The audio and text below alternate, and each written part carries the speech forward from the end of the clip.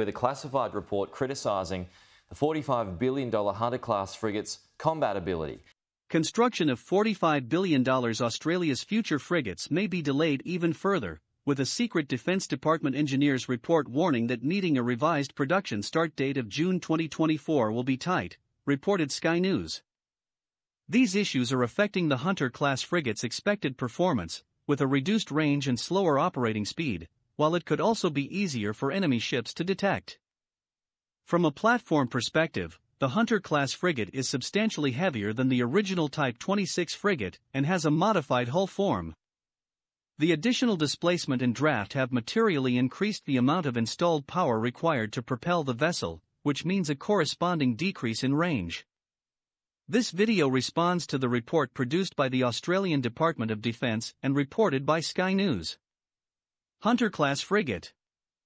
British defence giant BAE Systems won the $45 billion contract to build a new fleet of anti-submarine frigates for the Australian Navy. Referred to as the Global Combat Ship Australia, or GCS-A, during the competition, the design will be known as the Hunter-class in Royal Australian Navy service, and will replace the Navy's existing Anzac-class frigates. BAE Systems has been selected as the preferred tenderer for SEA 5000 reinforces as a leading designer and builder of complex maritime platforms at an estimated cost of more than $35 billion for acquisition. Type 26 incorporates some of the latest technology options, and the Australian government has persuaded the trade-off between slightly higher risk and the highest technology gains possible was worth it. It can accommodate up to 180 crew. The 150-metre ships will be built in a government-owned Adelaide shipyard, ASC, and will be known as the Hunter-class.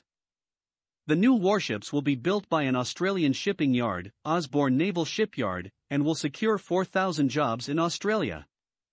Australian industry will provide around 70% of the content, and the ships will be constructed from Australian steel.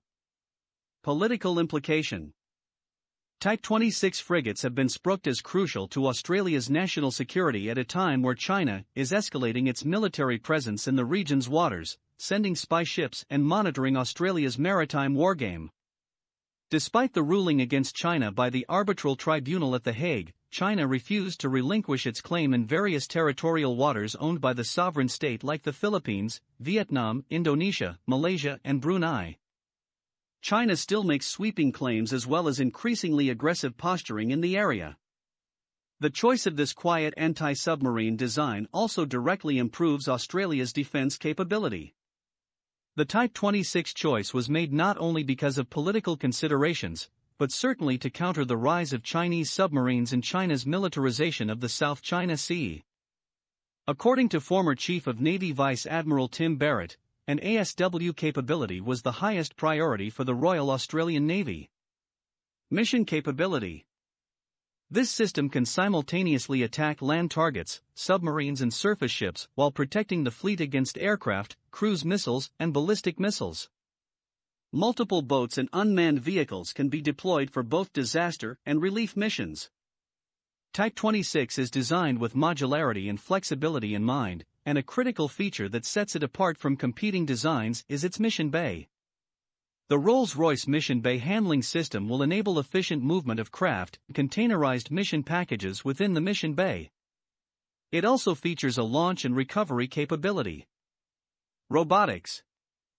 Victoria-based company DMTC Limited has joined forces with BAE Systems Maritime Australia, ANSTO, and the University of Wollongong to develop advanced welding technologies for naval shipbuilding programs such as the Hunter-class frigate program. Significant investment in technology development at the Osborne Naval Shipyard has already been made through advanced robotics, additive manufacturing and Industry 4.0 utilization. Anti-submarine warfare capability. The ship can move slowly on battery power only, and they have a high-end sonar suite built into the hull plus a towed sonar array as well. For anti-sub work, a ship needs to be very quiet. The engine is insulated from the hull to reduce noise and vibration. So with the Romeo Helicopter, it has 3 ways to detect and track a sub. Aviation. The flight deck can accommodate heavy-lift helicopters, while the hangar can house medium-sized choppers. A secondary hangar can accommodate a surveillance drone. It also comes with one MH-60 Romeo helicopter and a mission bay for an unmanned system or additional helicopter. Propulsion. Rolls-Royce has signed 2 contracts with BAE Systems to supply low-noise propellers for the new Type 26 Global Combat Ship. Each ship will feature 2 Rolls-Royce fixed-bolted propellers, designed for extremely low underwater radiated noise, suited to the ship's key role of anti-submarine warfare. An acoustically quiet hull with 2 electric motors, for high-speed diesel generators, and a gas turbine are all optimized to reduce underwater noise. Power will come from a single MT-30 gas turbine, providing direct drive through a gearbox, and 4 MTU Series 4000 diesel generator sets from Rolls-Royce Power Systems. Combat System. A 3D surveillance radar offers anti-ship missile defense and long-range air search capabilities. The ship is equipped with Aegis Combat System with Saab Defence Australian interface. Countermeasure. The ship will have modern electronic warfare systems and Nulka decoy systems to counter inbound missile threat and soft kill mechanisms using EW systems. Sensors. The Hunter class will be equipped with CFAR-2 radar, S2150 hull-mounted sonar, S2187 towed array and variable depth sonar and electro-optical sensors. Armaments. The advanced Sea Scepter weapon system can provide complete protection against all air threats. The missile can travel at speeds of over 1,200 km per hour with a range of more than 27 km. The Mk-41 vertical strike launcher contains preloaded canisters capable of storing various types of missiles. A Mk-45 Mod 4 5-inch gun with a range of 35 km is mounted on the bow of the warship.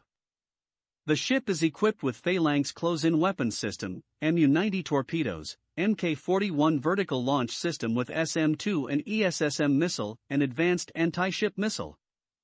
Conclusion.